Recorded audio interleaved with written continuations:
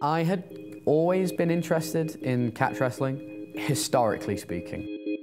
Through friends of friends in wrestling, discovered that it was still going on in Wigan, in Aspel, and that Roy Wood was now teaching it. Catch can wrestling is an old miners' sport. In the late 1800s, early 1900, the miners used to come up from the mines, and if they had a problem with one another or for the fun of it, they'd wrestle in fields. Catch wrestling differs from amateur wrestling mainly because of the rule set. A lot of moves in catch wrestling are submissions, which is completely banned in amateur wrestling. And in amateur wrestling, if you get somebody on the floor, you've got 10 seconds to try to pin them or to stand you up again. But in catch wrestling, if you get somebody on the floor, it's up to them to get up.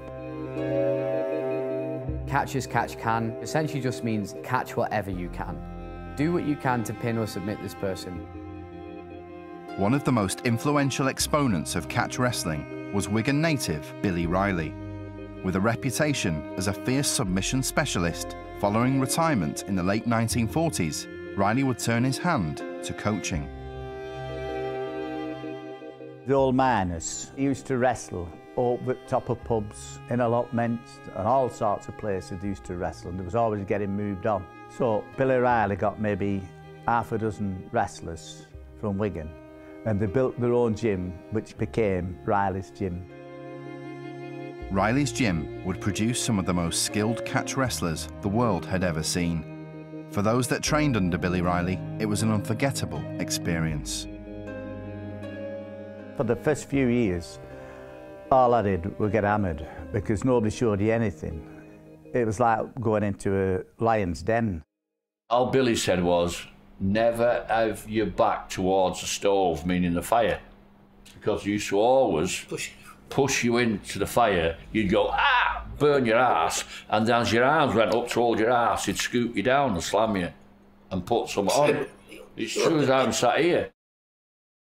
If you asked somebody to wrestle you, it was like asking them for a fight. You was insulting them. It was just like you weren't good enough to wrestle you, and they take you on the mat and show you weren't good enough to wrestle you. And I learned to wrestle by watching and listening and picking it up as I went along. A number of Billy Riley's students would also participate in the more financially lucrative world of professional wrestling.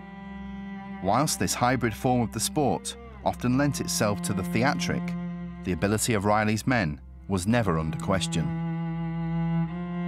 Billy Riley wouldn't let you do a show if you couldn't wrestle straight. In this country, you weren't allowed in a professional wrestling ring unless you could shoot or you were a good amateur wrestler. I can remember going to Melvin Riss. He was a Wiganer as well, he was a shooter. Right. And I'd get back in the dressing room, I'd be sweating and breathing through my arse. And little Melvin there was a lot older than me, and hadn't even broken out in a sweat.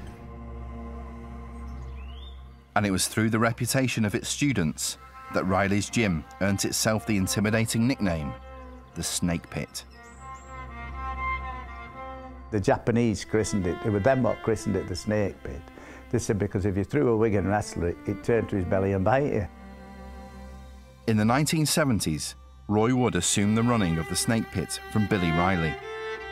Today, despite having moved from its original location, the club is still held in high regard as it continues to impart knowledge onto generation after generation of catch wrestling students.